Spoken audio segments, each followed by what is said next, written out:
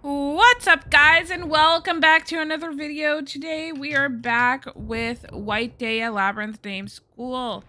It's been a few days since I've recorded, but I see a note here on my PC saying that I need to reread Truth Finder number 3.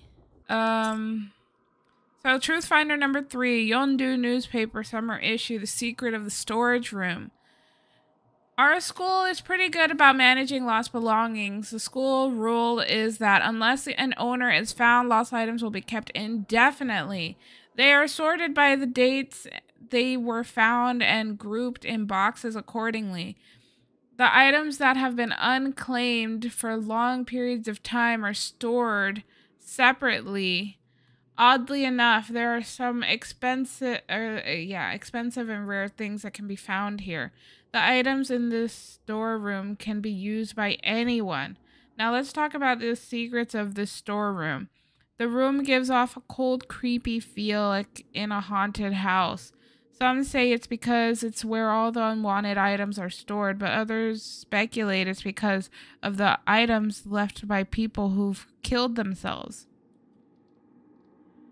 Let's take a look at the following story. C found a cushion that she really liked. She was worried that the cushion would be claimed before it was thrown into the forever lost box. In the end, the cushion made its way to her, but she lost it shortly after, and the cushion was returned to the storage room by someone else. C went to the lost and found and took the cushion back, but somehow the cushion found its way back to the storage room. Wow. This went on for a while before she finally gave up. A former graduate recalls a time when he was shocked when entering the storage room. A music box he had seen in the storage room while he was attending the school 10 years ago was still there in the exact same condition it was back then. Perhaps there really are items possessed by ghosts in that room. Another mystery is the fact that the quantity of life items seems to be maintained at a certain level at all times. That is peculiar. Let's take a look at the map real quick. So we still can't get into the home economics room, if I remember correctly. Why? I don't know. So I think we have to go... Can we... Okay, yeah, I can drag. I think we have to go here, but on the first floor. Which is where we are. We're on the first floor. So we gotta go here because I remember there being a door here where we had to put that thingy. Where? Oh, yeah. Open the fucking door. Close the fucking door.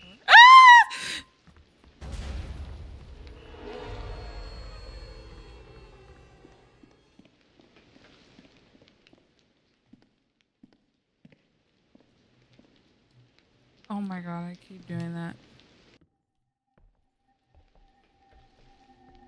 Alright, well, we're putting it in.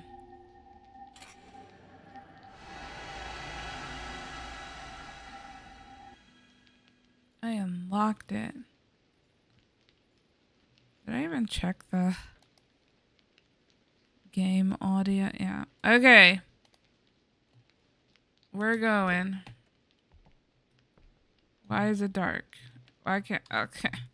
There we go. So we're going to a whole new building. That's exciting. I got an achievement. The school in darkness. I have to find a way to get to the new building. I have gotten to the new building. School coin. Okay.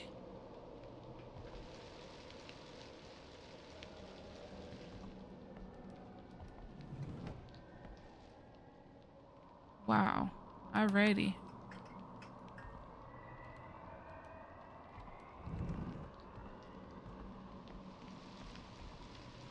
Oh, we need a key for that. Okay, so let's see what this document says. Investigation report. Title: The Mental Health of the Students, Anxiety of Students and Their Ineffective Coping Methods.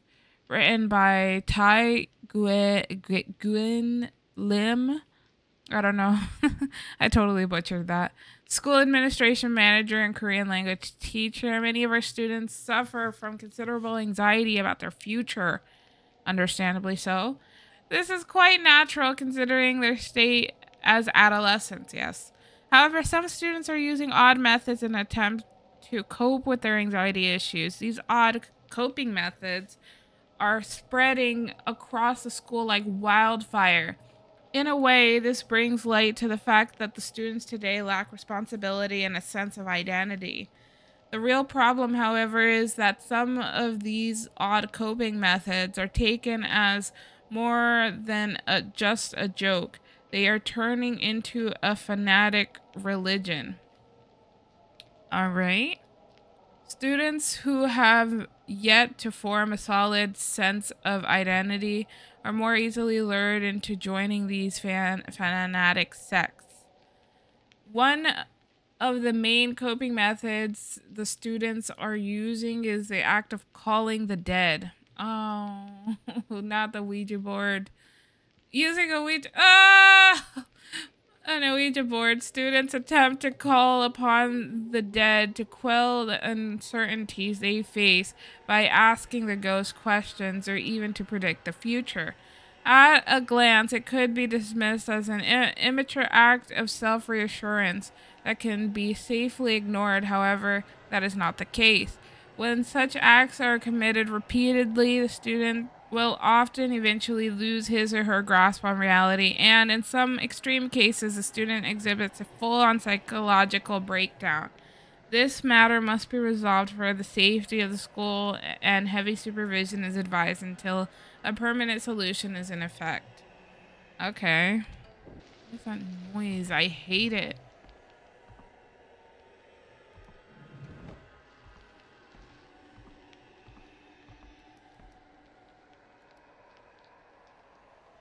Oh dear. So there, at some point we're gonna have to find a code to... Wait, the map? The principal's office. Alrighty.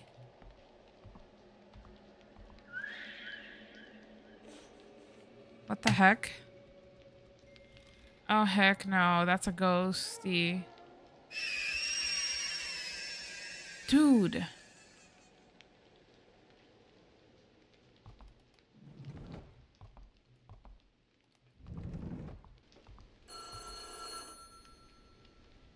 I can answer the phone. I don't really want to. Oh. Nothing. What's the point of opening these? Okay, what? Hello? Hello? Nope. Faculty notice. Attention all teachers working night shifts. The passcode to the principal's office. Here we go. Has been changed due to a recent leak of the previous passcode. The passcode is on the chalkboard in the student department office, which is where? Hold on, I'll look at it. Student department office, okay. Written with a piece of special chalk that is invisible under fluorescent light. The principal does not approve of others entering his office while he's away. Please use the passcode only in cases of emergencies or special circumstances. Okay, note. To the gym teacher, please make sure to return the student department office key. Ah, so the gym teacher has the key to the department office, which has the passcode to the principal's office on the board in invisible ink that doesn't work with fluorescent lights. Which means what? That we have to use the lighter to see it? You have a habit of leaving the key inside your gym jacket pocket, making it difficult for the next shift to take over. Other faculty members are also advised to turn in the key after their shift is over. So gym jacket pocket, where would I find that?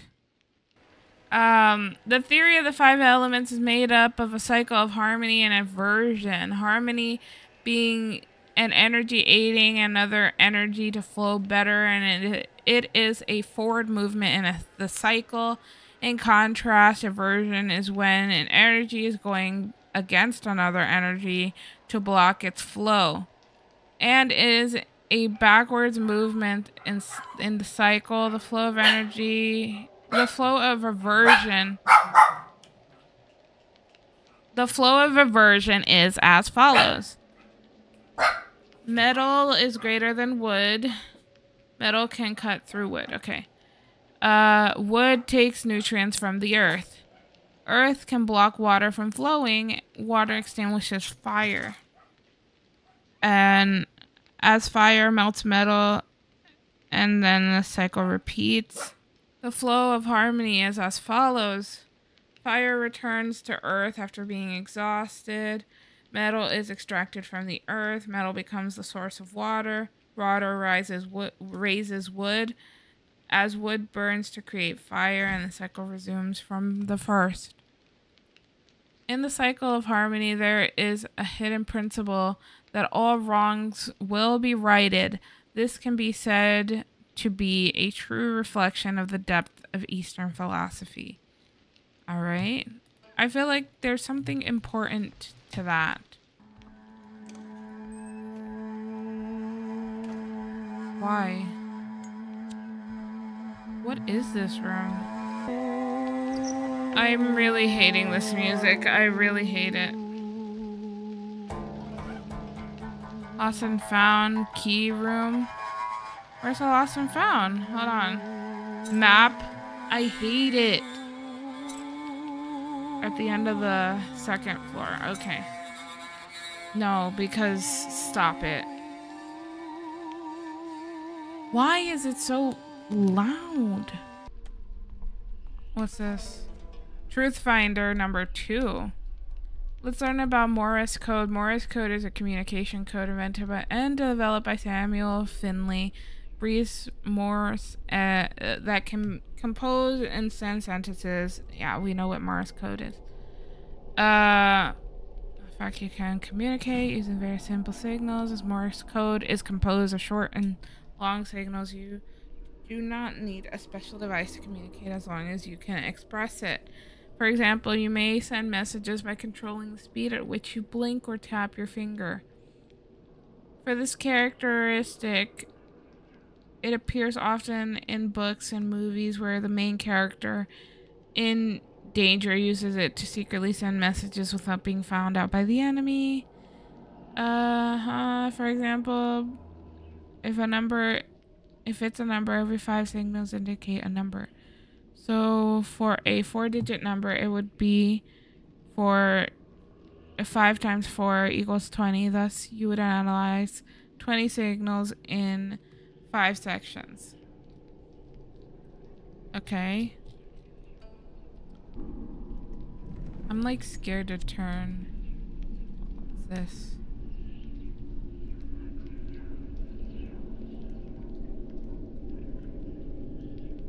What is this? Aha. Student apartment. Oh, this was the Dudos. Nothing in there. Will there ever be anything in there? What's this? Wait a minute. Why are we doing this?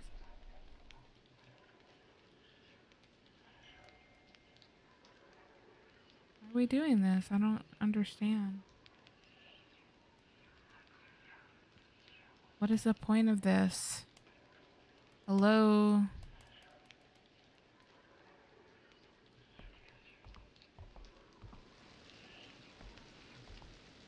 Paper crane. I don't understand the point of that.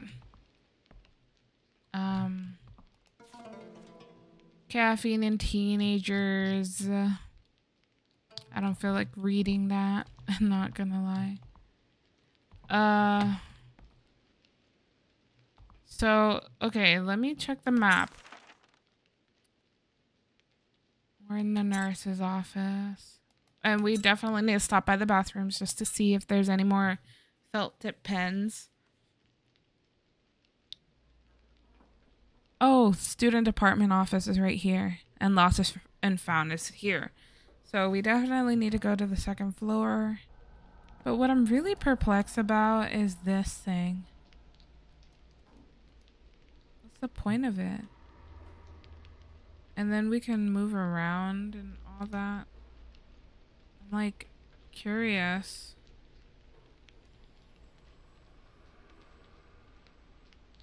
Why it's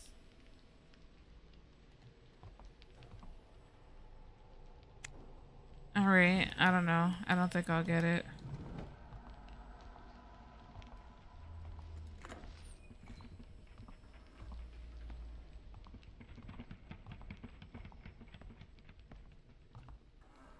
What is this? Occult club announcement. Event announcement from the occult club. With the start of a new term, we have prepared an event for everyone. We will give out a small prize for anyone who can solve this quiz and bring the hidden treasure to our club. The treasure is sleeping under a place covered by the dust of erased knowledge. What does that mean? And it can only be woken by the hand that hand shakes every day. The hidden treasure is a clue to one of the latest ghost stories of the school that's quickly gaining fame. Whoever finds it first can have it. No one has been able to collect the full series so far, and therefore it is a high commodity collection among students. It's a great opportunity to get both the clue for the latest ghost story and a handsome prize. We hope you all participate. P.S. If by any chance you collect all the clues to the ghost stories through this event, please contact the president of the occult club. Alright. And this is a save. How many felt tips do I have? Let me see.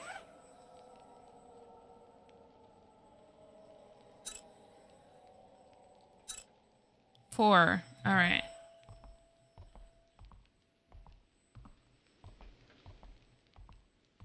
Gotta check properly. Ah!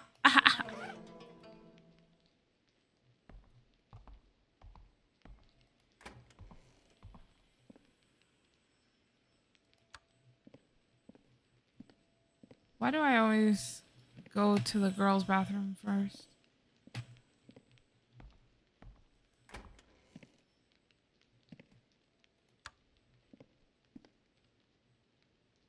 Oh my god, you jump scared me. Well, you gotta go upstairs. I'm gonna save first.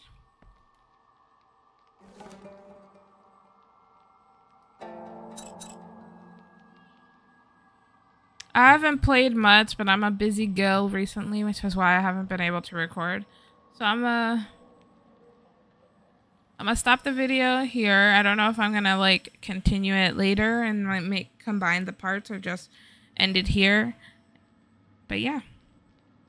If I do end the video here, thank you guys so much for watching this video. Make sure you give it a thumbs up and subscribe to my channel for more videos. I promise the next one will be longer. What it do? What it do? This is Aniki Senpai 01 from the future, or I guess the present right now. But so when I made this video is way back in like beginning October, and since then there has been a lot of things that have happened to me and in my life, and because of that I took a little bit of a break with posting on YouTube. But happy new year to everybody, and I appreciate any patience that you guys may have had waiting for me to post again. I am back. I'm probably not gonna be posting every day. My goal is to post like every other day. But yeah, that's the new updated schedule. Partly because I've also started streaming and I working. My hours are a little strange. So I'm gonna be posting every other day as opposed to what I tried to commit to last year that I absolutely failed in. So yeah. We're back. The next 2 videos after this one will also be pre-recorded videos from back in early October. So stay tuned for that. And then after that, I will be continuing the game in present time. So no need to worry, but I'm excited to get back into this stuff. So thank you guys again so much for watching this video and for waiting for it. I love you guys so, so much. I know we're a small team, but we're a powerful one. Yeah, thank you guys so much for watching. If you like this video, make sure to give it that thumbs up and subscribe to my channel. But until the next one, I will see you all in the next video. See ya.